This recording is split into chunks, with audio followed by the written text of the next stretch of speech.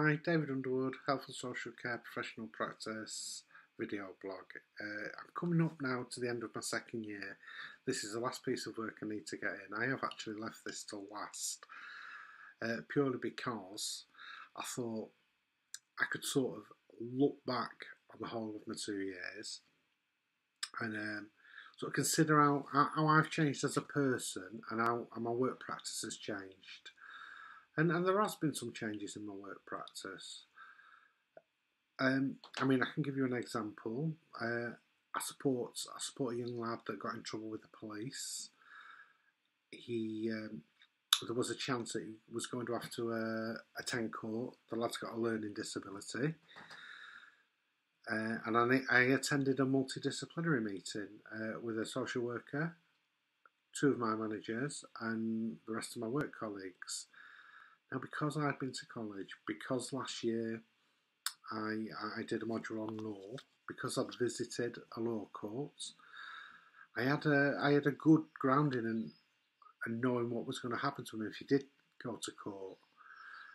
So I did some research before the meeting, and I found quite a lot of information about people with learning disabilities going to court, what support they could expect, and when the meeting started, I brought this to the meeting. I explained to the social worker what the procedure was, what we would have to do is staff to support him there, and I explained it all to my manager.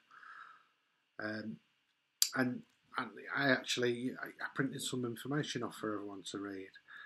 Now, this would not have happened. I would not have done this before I started my college course.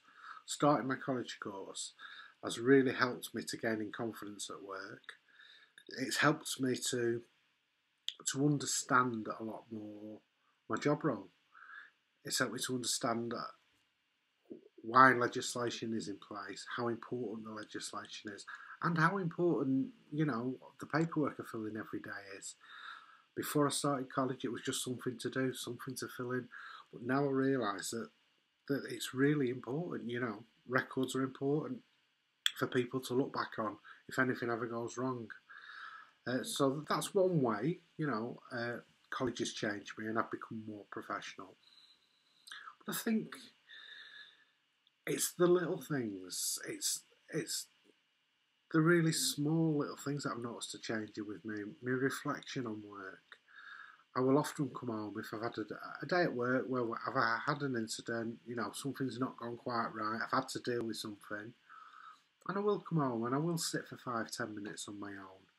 Maybe sometimes get a pen and paper and, just scribble down a little bit of my thoughts, how I felt, why I reacted like I did, what could have been different, what should have been different. And it's really helped me, it's helped me to grow, as a person. And college has given me that confidence. It's given me the foundation to be able to do that, to understand the theory around reflection and professional practice and why it's important. Has helped me to grasp it, to grasp why I'm doing it. I've got to say, before college, I thought I was quite a conscientious worker, and I think I was. But now, I know I can put that theory there behind it, and it's really important. It's like it's made it rounder for me. Understanding my work, understanding why things need to be done. Like I said before, the paperwork, and I've been able to be. I used to be very quiet, at team meetings. I know it's hard to believe, but I did.